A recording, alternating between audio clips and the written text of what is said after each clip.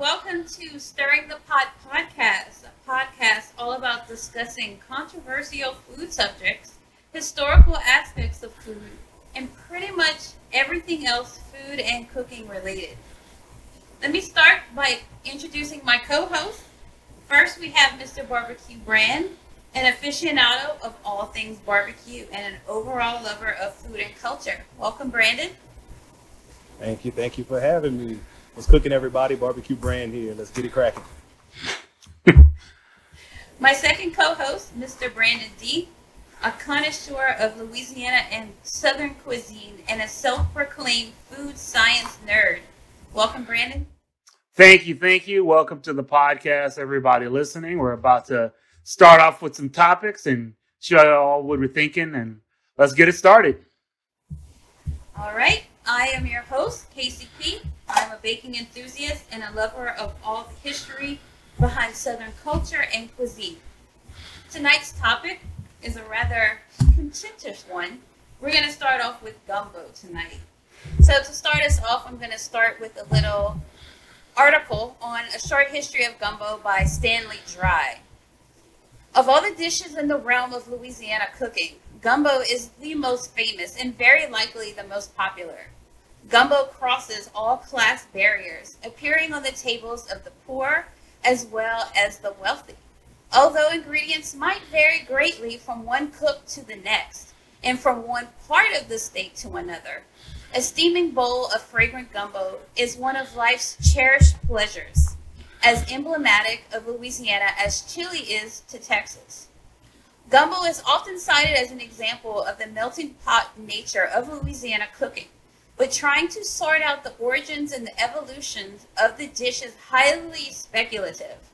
The name derives from a West African word for okra, suggesting that gumbo was originally made with okra.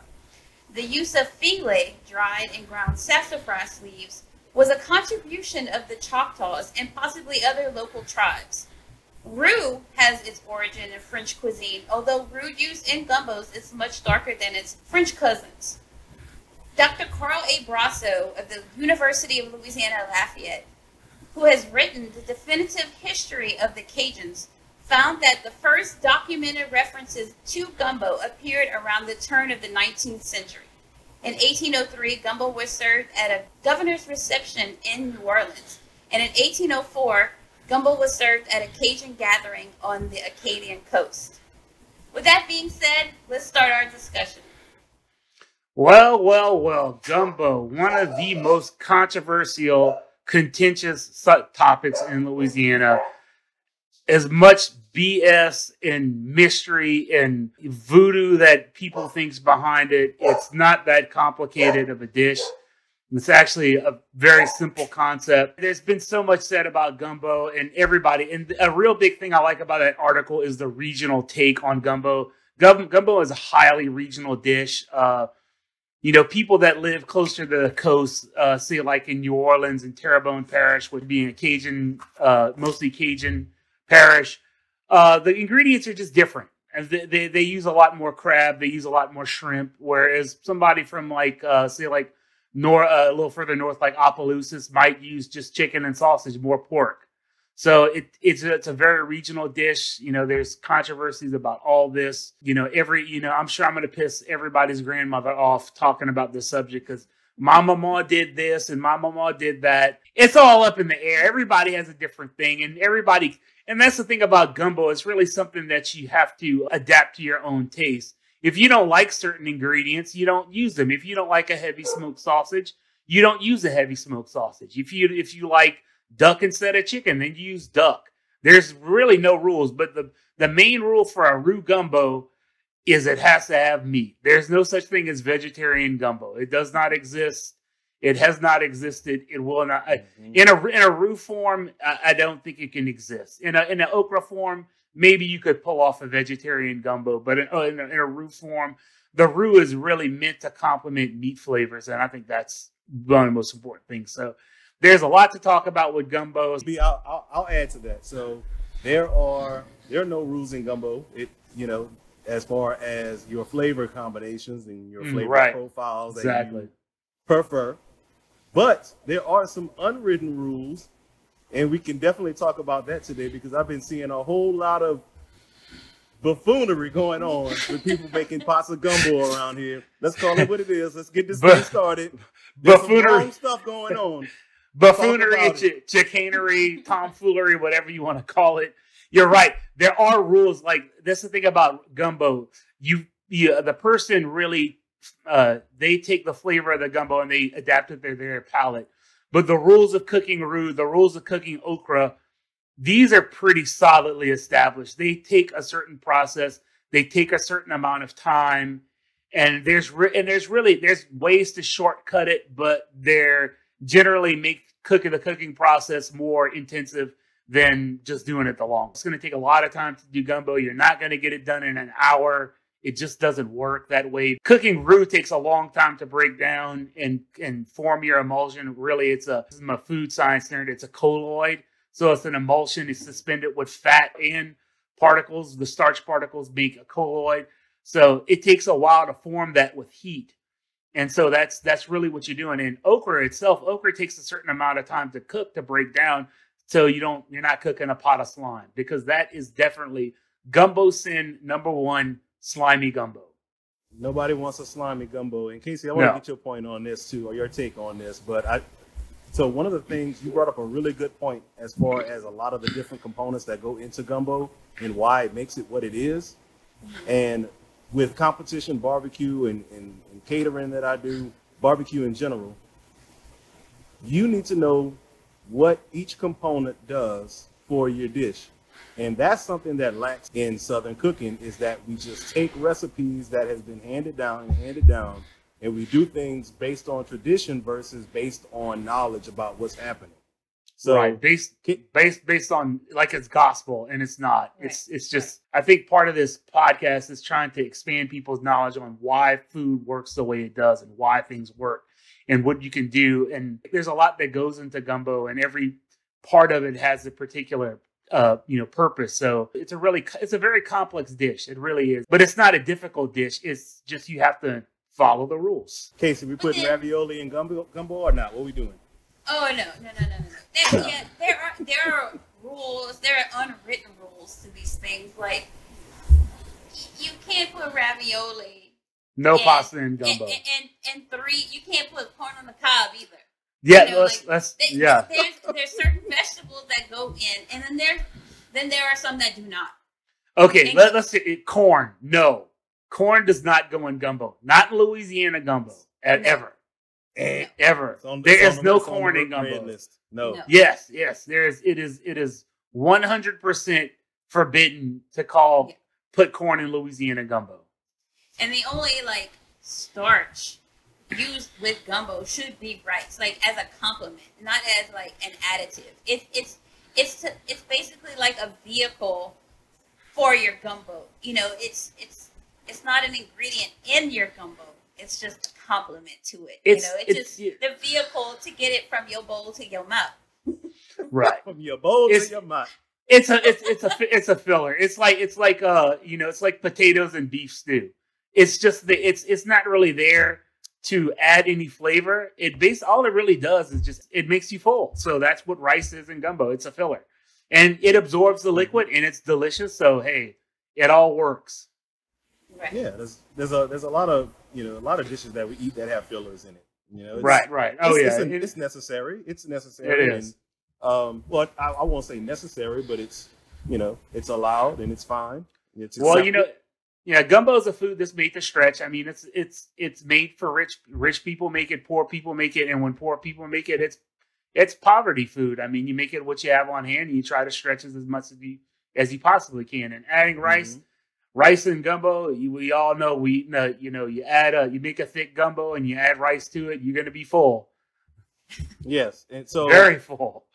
So I think this is where people go wrong, is that they use gumbo as a freezer dump, and we should not be doing this. This is where all this ravioli and corn and all this other crap come from. Leave that out of the gumbo, okay?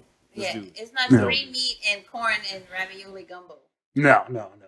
I mean, look, there can't be too many animals in it. You cross over 3 animals, you got to start questioning yourself. You know. And let's be honest. It should not look like you wash the dishes in the sink. Oh yeah, well that's like dirty water. That's what we're gonna go over. You know, we're gonna talk about this. Let's separate gumbo. In where I'm from, and my parents and grandparents, there was two separate gumbos. There was okra gumbo and there was roux gumbo, and these things did not mix. Now, we did put a little bit of roux in the okra gumbo for color and a little bit of flavor, but it was way less. We're talking a tenth of the amount of roux that goes in a roux gumbo. Very, very small amount. In my world, they're separate things. Now, other people's worlds, they make hybrid gumbos. They'll make a gumbo with more roux and okra.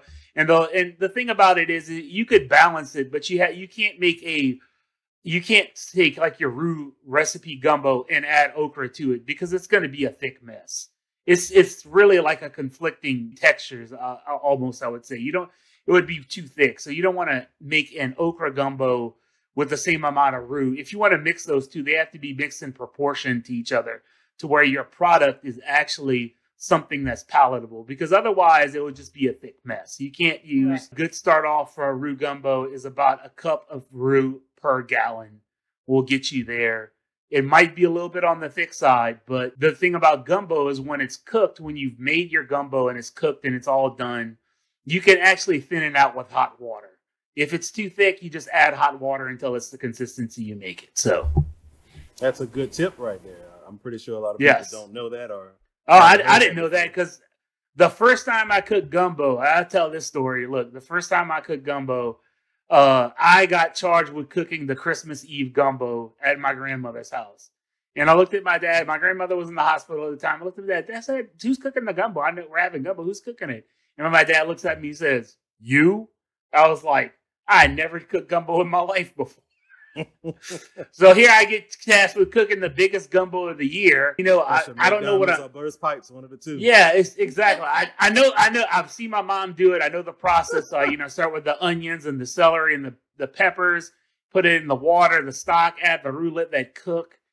And then I let it cook and it's reducing. And I'm like, man, this is getting really thick. What do I do? And I didn't know what I was doing. So the gumbo's done. I know when it's done because we'll talk about this later, how you can tell what gumbo's done. I know it's done. I taste it and it's like, man, it's really intense and thick and a little bit on the saltier side than I would like. Everybody eats it and, they're like, oh, it's good. And my mom comes over. She was somewhere else. She comes over a little later. She comes over when the gumbo's done. And she looks at it. She's like, it's a little thick. She tastes it. She's like, oh, it's a little salty. So she said, oh, watch this. So she gets out a kettle, heats up about 1 liter of hot water, pours it in, and says, needs a little bit more, pours a little bit more after that, and then it's fixed. And it's like, it's perfect after that. And I was like, what did you do? She said, oh, I just added hot water. This is the beginning of my cooking career. I don't know that much. She said, yeah, you can thin out gumbo with hot water. I was like, really? No clue of that. But you can thin it out. It's easier to thin out a thick gumbo than it is to thicken a thin gumbo. That's why that's why I always say, if you're going to start off, it's better to start off a little thick because you can thin it out. Like if it's too thin, then you start getting into some things that are a little tricky and you can thicken it up, but it makes it much, much more difficult. Mm-hmm. And then that'll probably throw the things that you can thicken it up with are the process of thickening it up is probably going to throw off your textures and probably add cooking time. Yeah, it definitely will add cooking time. It'll definitely change the texture. Basically what you'd have to do is you'd have to short cook a roux in like a small volume of water and try not to burn it, and then add that to yours. So you'd have to take a certain amount of roux, let's say like a cup, and cook it in probably about 4 cups of water. And you could break it down real fast like that. I mean, you could do it in probably 20, 30 minutes, but you're going to run a real large risk of scorching it. You could not step away from it for a second. All I can hear in my head is, ooh, my stomach bubbling. Oh, yes, and that, yeah. And that's I guess how we should start. It's just like, we start talking about like a classic roux gumbo, and really, like, one of my friends told me this, and this changed the way I looked at gumbo. Is when you're making like a chicken and sausage gumbo, you focus on chicken. Chicken is the star of the dish right there. Chicken and sausage. So use good quality chicken, good quality sausage, and good quality stock. because stock is really what builds the gumbo. Good quality ingredients will carry a dish a very long way. Yes, indeed. And a good stock, a homemade stock, is far superior to anything bone broth, chicken stock, whatever you buy in the store. Absolutely. It's not very difficult to make. There's a bunch of recipes on it. It's an easy recipe. It just takes bones and time. That's all it takes to make a good stock. When I had that interview with the Food Network, they were asking me about gumbo. They were from up north, so they asked me what was one of the main, the main components of gumbo, and I told them time. You gotta allow for everything to marry and come together and break down and come back together after it breaks down. It's a process, and it's actually better after it's been refrigerated and reheated. 100%. Every time. It's just such a complex dish. A lot of people talk about roux, and roux is important. It is very important that your roux is properly cooked, not burnt, into the color that you want. Because everybody's hold on, B. I got a question for you, because you just touched on something we need to talk about. Oh yeah. You just said color. You just said the color of roux. Yes. So I'm gonna give this little tidbit, and I want to get both of your opinions on this. But I work in education, and we have something called exposure bias. So students can only be interested in things that they have been exposed to. So they have exposure bias. Until you expose them to more things, you can't really expect them to have an interest in something else, right? I think down south we have palate bias, especially when it comes to the color of our gumbo, the roux color. Right. What's your take on that, B? Well, yeah, that's true. I mean, most people, like in South Louisiana, in our region where we're from, which is western Louisiana, South Central Louisiana area, most gumbos go from a brick, which is like a reddish roux, all the way down to like the really dark roux, almost black roux. And we really don't go lighter than that. But you can't make a white roux gumbo. That would make no sense. The color of your roux is really up to you. You could go with a lighter roux. In fact, if you're making a butter roux, you can only go so dark. You can only take a butter roux as far as you can brown butter. So if it's past the color of brown butter, it is burnt. So there's only so far you can go with roux, with a butter. So there's rules. There's rules of roux. There's rules of color, and there's rules of fats that you can use in certain things. And I actually have a diagram if you want me to share that. Yeah. Let's take a look at it. Because I'm let me see. Share. This is true. As I make science. I make diagrams for a living, so I mean that's you have a roux color diagram? Yes, I do. At your disposal right now? This is crazy. At my disposal right now, man. I made this because I knew we were going to talk about it. There we go. It's coming up. Oh, what is this? This is what I call the roux of color. Go ahead, B. No. So just for any of our listeners who are listening on a platform where you can't see us, B has put up a diagram of roux colors, starting from the lightest to the darkest. Correct. So we're about to talk about this. So basically, you go from light to dark. As you go from light to dark, so going from left to right on the scale, your flavor complexity increases.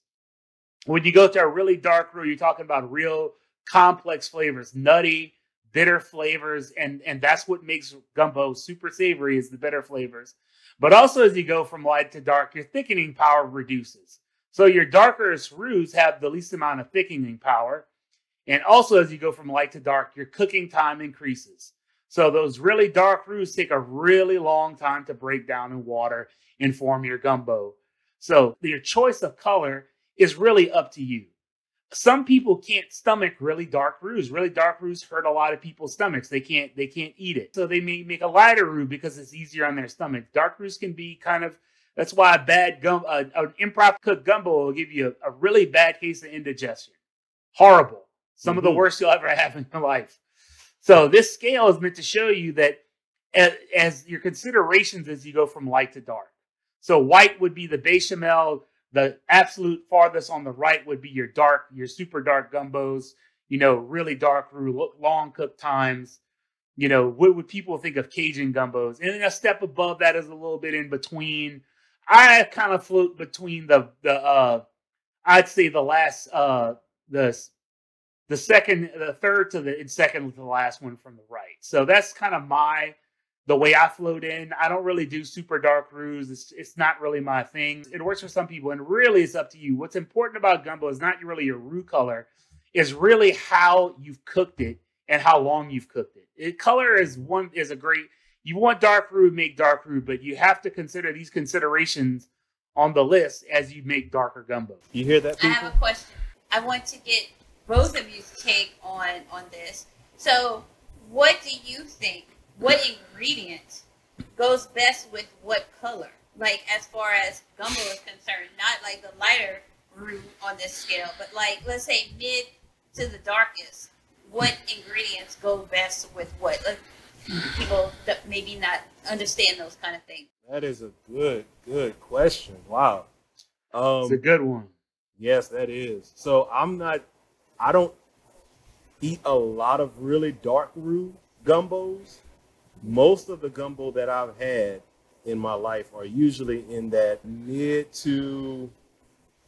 range, and then the next color over. As far as the ingredients that go best with it, I think, man, I just love a good chicken and sausage gumbo with a slightly lighter roux.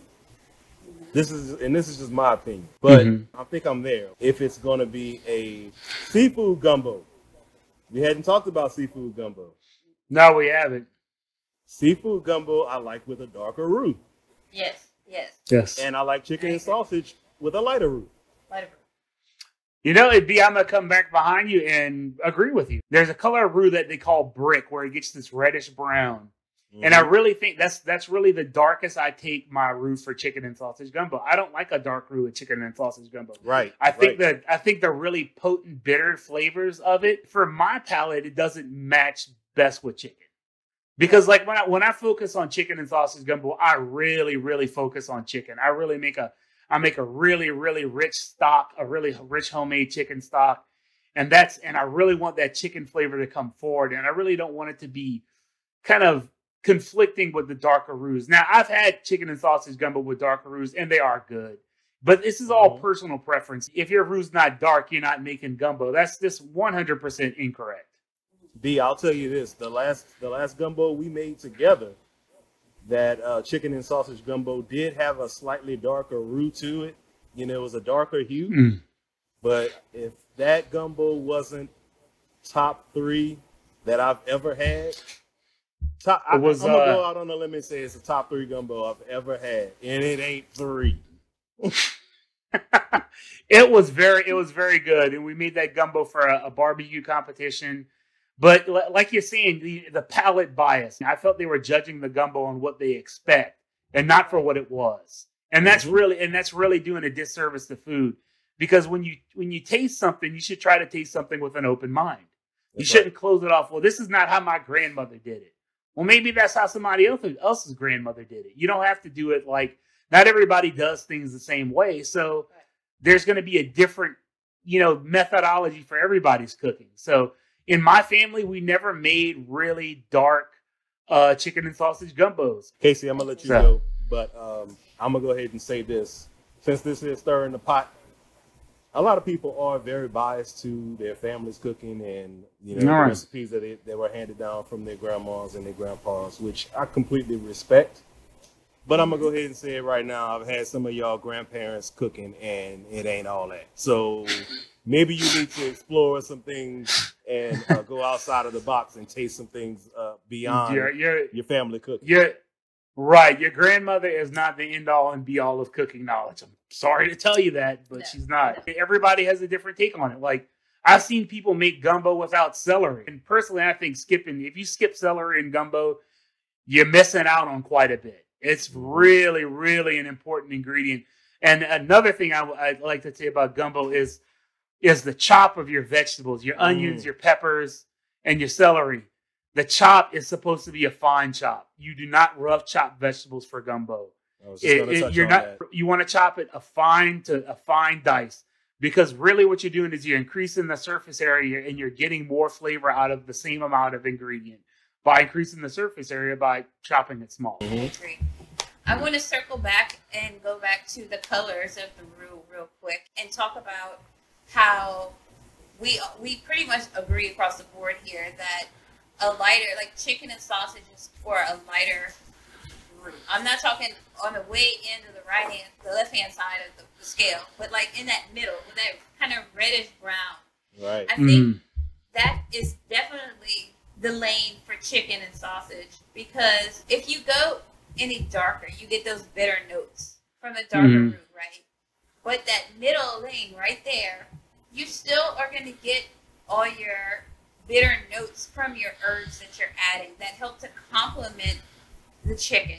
So you don't want to have bitter on bitter, and that's what happens when you go darker with the chicken and sausage. Because with chicken is a great flavor. Poultry does really well complementing with herbs and spices. So you want to make sure you are highlighting that and not hiding it with those bitter, darker roux flavors. Now, what I find interesting is that seafood works better with the darker flavors, the darker roux flavor. It does. Because seafood just stands up. Now, I'm sorry, I'm going to be very controversial on what I'm about to say. Crawfish does not go in gumbo. No, it does not. No. That's crawfish stew. That's a different thing. And crawfish stew is 100% delicious. It is great. I love crawfish stew, but crawfish tends to overwhelm seafood gumbo. It's much of a distinct powerful flavor. Right. That's 100% correct. Crawfish is too strong to go in a seafood gumbo. When you have things that are real delicate and sweet, like crab and shrimp, real light, delicate flavors, they really don't pair well with crawfish. It's just it's conflicting. It's like like one of my friends said, crawfish tastes like fresh water, and it does. That's what it tastes like. It tastes like something from fresh water. Whereas with the shrimp and the crab, you get that briny, kind of sweet, kind of brackish water, kind of salty flavor to it. So crawfish doesn't really pair well, in my opinion, doesn't pair well with seafood gumbo. I think it's just too much. Now, let me see. Somebody served me a seafood gumbo with crawfish. Would I eat it? Absolutely. I just think it kind of hides the shrimp, and that's a problem. And that's the thing about roux. I want people to think about roux. Think of a painting. Roux is what you it's like the framing of a house or the canvas of a painting. It's what you put flavors on. You build flavors on roux, but the roux is there to complement flavors, and roux really intensifies meat flavors. Meat flavors and gumbo and roux gumbo that's really where roux shines. It amplifies meat flavors because it's bitter. It's bitter and nutty and complex, and it really amplifies meat flavors. Like I say with gumbo, the flavor profile of gumbo is very narrow. It is not sweet. It's not tangy, not sour. It is 100% savory. It is all savory flavors. The flavor profile is very narrow. It's like this. Very narrow. It's all but it's deep. Very deep flavors. It's one of the most intensely savory things you can eat. It really is. And the only thing that brightens up a gumbo is, the little bit of herbs you put in there, a little bit of parsley, a little bit of, whatever herbs that you decide to use. I like to use poultry seasoning in chicken and sausage gumbo. Really it really lifts that chicken flavor out and really gives it a nice compliment. Chef Paul Prudhomme's Poultry Magic. Perfect. Magic. Yep. Perfect. And also cayenne pepper is a super important ingredient in gumbo as well. It gets just that cayenne. It gives that nice background heat, not too forward on your tongue, on the back of your palate. You should never taste the gumbo and say, "Oh, that's spicy." It should build up after a few spoonfuls. And when you're done eating it, you should say, "Man, that was a little spicy, but it was good." You shouldn't have that real burn. When I think of something that has a real forward spicy thing, I think of something like Thai food or Malaysian food that has a real zing to it. You taste that heat right off the bat. But even that has to have balance in it. And they know how to balance those flavors really well. What the ingredients they choose to cook with. Man, I'm telling you right now, I'm getting hungry. All this talk about gumbo. I know, man. Gumbo. Oh yeah, that's another thing. Gumbo is definitely not a summertime food. No, no. No. So I have this little book. It's called The Little Gumbo Book by Gwen McKee, and there's a little section right here. This is all about Roux. So I want to read a little something from that, just to kind of touch on what we're talking about. It says, a roux is simply a mixture of flour and fat cooked and stirred until it is brown. Slowly heating the flour breaks up the starch molecules and reduces its thickening power, while giving it a unique scorched flavor at the same time. The degree of doneness is determined by the color, which gets darker the longer it is cooked. Every imaginable brown color comparison has been used to describe roux: mahogany, coffee, pecan.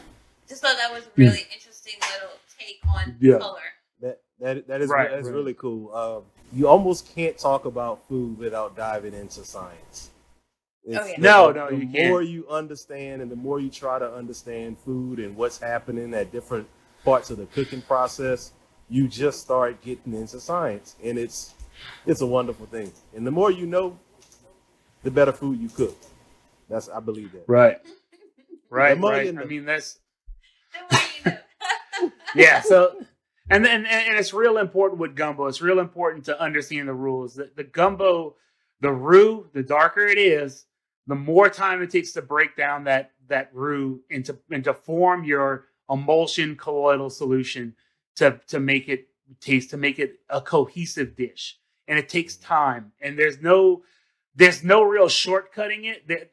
I'm not gonna say there's ways to shortcut it, and I'll explain those. But you ultimately increase the difficulty of your cook. So let's say I'm gonna start, if I want to cook gumbo faster, a roux faster, the way you can do it is reducing the water volume, because that reduces, when you add water, all you're doing is adding heat capacity to whatever you're cooking. Water takes an enormous amount of energy to heat up. So is to get that heat energy into the roux, if you have a big volume of water, it's going to take longer to break down the roux. If you reduce the water volume down, you'll put heat energy into the roux faster, and you'll cook it faster. But you'll also increase your risk of scorching it by a huge margin, because that roux will fall to the bottom, it'll stick, and it'll burn, and you'll be stirring that constantly for hours. I mean, let's say you can reduce the time by half. You reduce it from 2 to 4, but you're stirring constantly for 2 hours rather than just sitting back and watching it. So, yeah, if it's your choice. If it's one thing I hate is, and I'm just gonna go ahead and say it, you're watching a cooking show, and somebody has 30 or 45 minutes to make a dish, and they say, "Oh, I'm gonna make gumbo." Oh my! No. And then they do it. They do it, and then the people tasting the gumbo are like, "Oh, this is actually really good. I didn't think this person could pull this off in 45 minutes." Guess what? They didn't. So I don't know if you haven't had gumbo before, but they didn't. I don't have to taste it to know that is some trash. It is not gumbo. That is some dirty water that you're tasting with some seasoning in it. You cannot cook gumbo in 30 minutes. No. It's not possible. It's physically not possible, because I don't know, because science. I mean, like the starch molecules will not suspend in the the starch molecules will not suspend in the water with the fat in 30 minutes. It just doesn't work. It can't. No. So I mean, like, gumbo is a long cooked dish. If I told a French bread, if somebody told me, one of these cooks, these chefs, they said I can make gumbo in 30 minutes, I'm gonna say I can make coq au vin in 30 minutes too, along with beef Wellington as well. That just takes 30 minutes, right? Yeah. That's fundamentally the same thing. You can't make coq au vin in 30 minutes. You can't make beef bourguignon in 30 minutes. That's a 3-4 hour dish. It's the same amount of time as a gumbo, roughly. Yeah. You need to put in time. You need to put in the time. Cooking is love, and you gotta put love into your dishes. You know, you just gotta nurture these dishes, because cooking for people is love. You know, in Asian culture, it's love. That's right. Exactly. What you gotta put in that pot? What you gotta put in that pot when you're cooking? Yeah, that's the thing. What you put in when somebody the whole foot all the way up to the ankle, Bob. That's right. Yeah, that's why you go to somebody's house and they come, and this is why I will say this, and this is true. I don't care what restaurant you're talking about. You will never have a better gumbo than you will have somebody that home cook for you. Never. It is impossible. Because when my mom makes gumbo, she babies that for hours. I mean, babies it. It's such an intense process, and she focuses on it. There's nothing else. Nothing else exists in the world. It's the same thing when I make gumbo. That's my whole focus. I don't focus on anything else. It has to be watched. It has to be babied. It has to be taken care of. And it's just not something you could really do in a restaurant. They don't have the time for that. They don't have the time to baby gumbo. And that's and it's all saying, they say, oh, baby, cook that till it's tired. That's what you do with gumbo.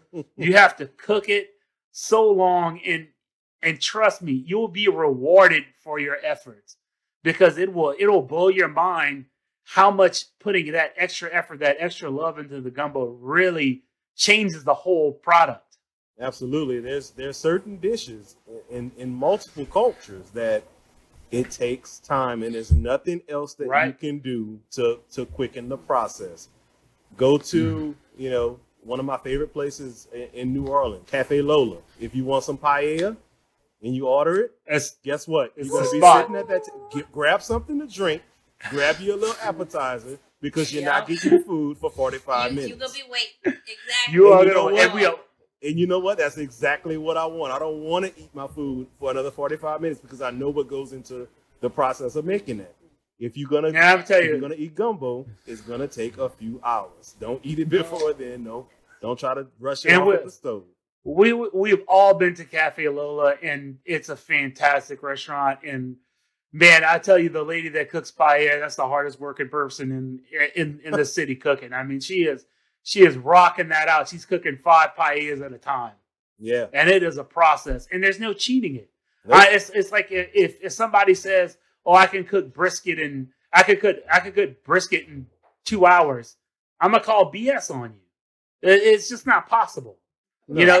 There's a certain you can't time. cook it that fast. No, exactly. You can't. If you had to put a bow on this thing and really cover some of the the topics that we went over today, what would you like to leave the people with? We went over a lot. We did gumbo's a lot, and this is probably not going to be our last podcast on gumbo. This is kind of just like an introduction to it.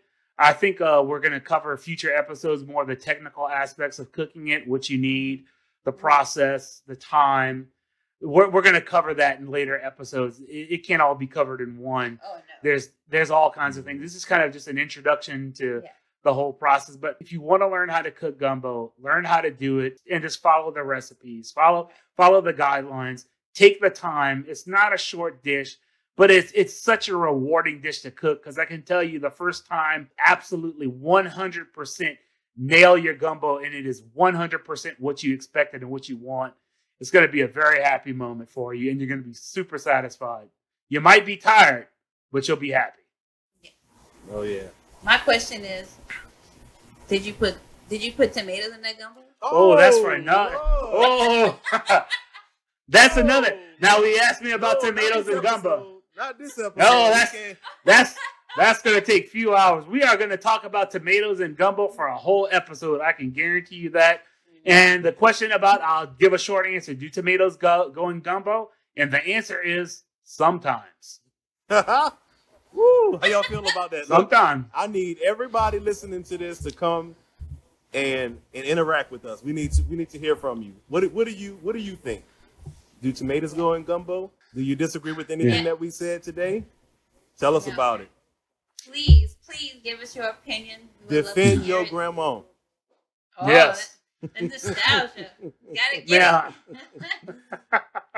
Don't let me talk to you like that. Yeah, just let us know what you think. I mean, everybody has, but I'm not gonna break the particular time we use tomatoes in gumbo, but we do use it sometimes, and it's a very particular case. Yes, very particular. We're gonna talk about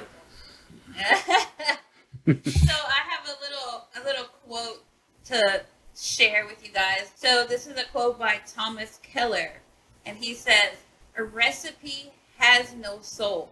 You, as the cook, must bring soul to the recipe." Exactly. Like you say, it's like a painting. Before you paint the picture, it's all it is just colors in a tube.